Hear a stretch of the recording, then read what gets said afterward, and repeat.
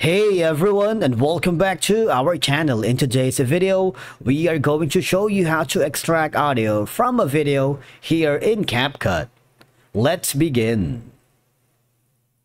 Now, the first thing that you need to do is to log in using your credentials.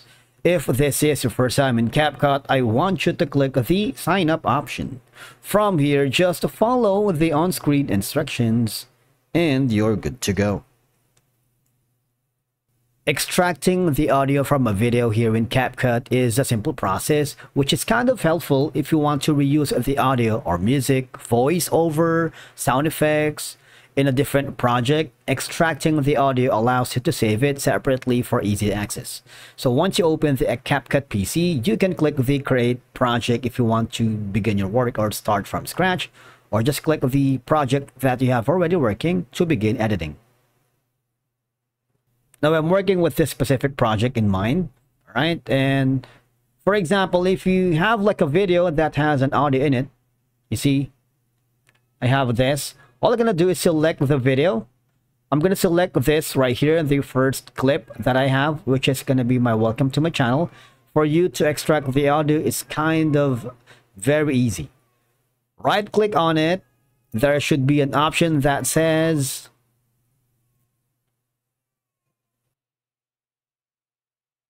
extract audio right here. You see this option?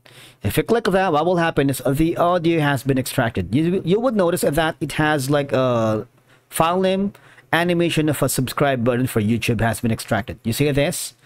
Let me undo that right now so you can see that again. All right, so let me click that again and click the extract audio. It's very easy. Now, if that happens, if you click the audio, you would notice you have more options here. You can increase the volume of the extracted video.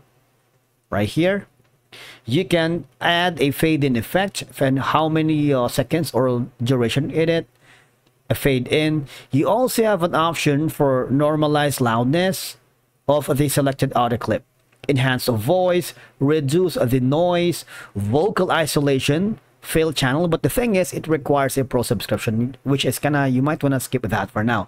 But essentially, that is how you detach the audio and remove the audio. You see, if your video has background music that you want to use independently, extracting the audio allows you to save it to a different file formats like MP3 or WAV. Sometimes you might want to keep the audio like a voiceover or a song, but discard the video part. Extracting the audio lets you remove the video, keeping the sound intact. For example, if you want to add a voiceover here, all right, you can do that while retaining the audio in the background.